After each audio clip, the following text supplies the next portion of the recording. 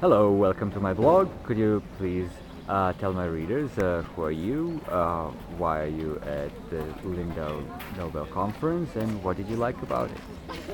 Well, my name is Anna Maria Huber, and I'm from a local school in Lindau, the Valentin Heider Gymnasium. I got to that meeting because it was actually the idea of my chemistry teacher. His name is Bernd Lehmann. What I liked best were actually the meetings with the people because, well, I haven't met so many people from so many different countries before. Both young people and the laureates. Yeah, I haven't talked to any of the laureates yet, actually. Well, you still have a couple of hours on the boat to do that. Sure. So do you want to become a scientist?